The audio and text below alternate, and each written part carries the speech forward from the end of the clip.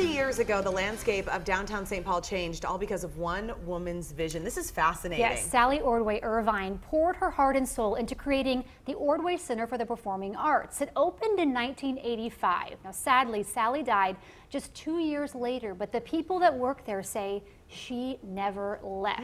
It's why I asked our psychic and medium Jodi Livon to check it out with me, and Sally's daughter Jill even stopped by to see if her mom would say hi.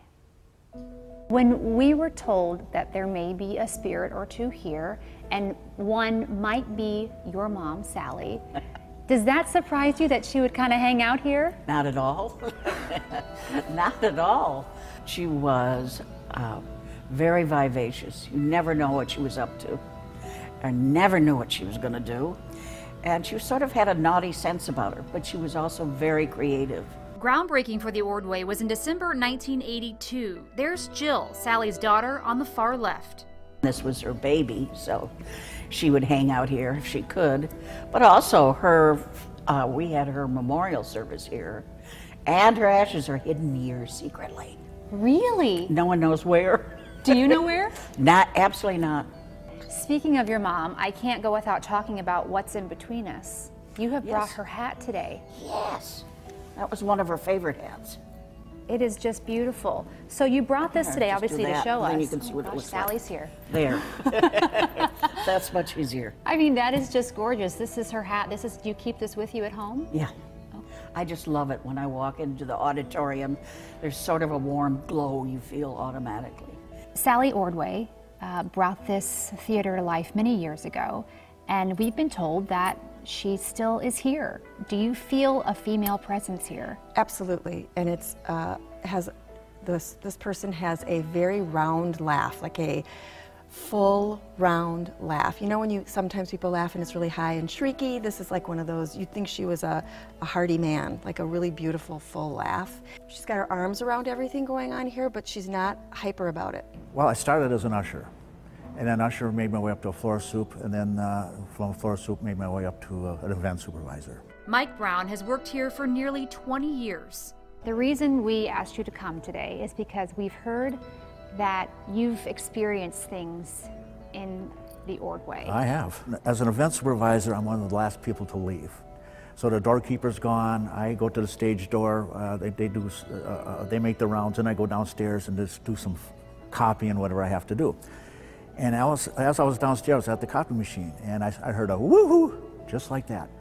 And I quick looked down the hall, no one there. I looked everywhere, not a soul in sight. Happy energy here, mischievous spirit energy here, not all earthbound spirits. It's good. I love it.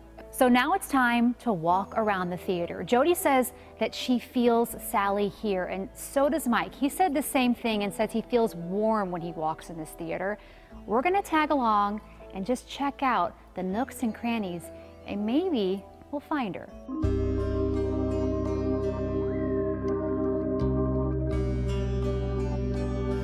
We're going to head down the stairs, just going to orchestra left. Well, I can tell you that the laughter started right over there, sort of by the stairs. You know, and I'm gonna... there's male energy here too. What? There's a male energy? There's a male energy here too. A very tall, thin person, and I feel like he had something to do with this place too, whether he worked here, he could have very likely worked here, and he's walking back and forth and he's making sure everything's good here, like everything is clear, that there's nothing to trip on. Does this make sense to you?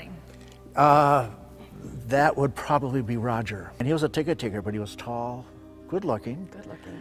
And I thought actually that I had seen him one time as well. Jodi was right. There's more than one spirit here, but what about Sally? I was cutting through the hall. Everything was dark in there except for the safety lights.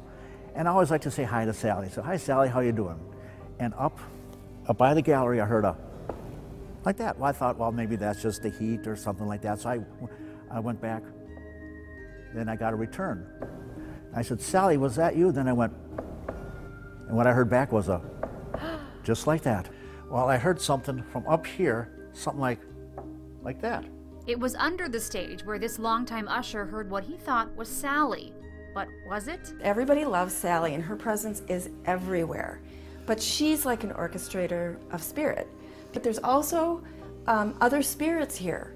And the other spirits were very important. And I feel like she's going like this, like they are important. Because the people that worked here were the foundation, part of the biggest part of her foundation, and she really appreciates them, and she wants them to be heard also.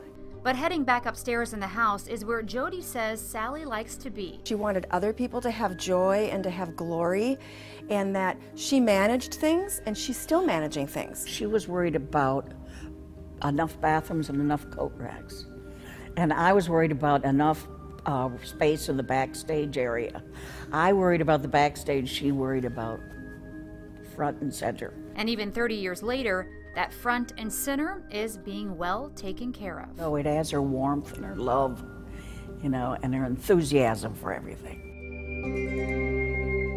Fascinating. It's a beautiful place. So I never got a spooky feeling being at the Ordway. There have been stories I've gone to with Jodi and been like, I don't want to walk in. I didn't feel like that at all. But Sally's daughter Jill made the hair on my neck stand up when she told me that Sally died on Halloween. Wow. And that's when she feels her mom most. So at her house, music will play out of nowhere. There have been reports of certain theaters that Sally had been to that weird things happen. Maybe it's her, maybe Look it's at not. that. And Jodi has an event coming up next She has month? an event coming up in November. You can check that out on our website, twincitieslive.com. We've got all the details there. All right. Speaking of Halloween,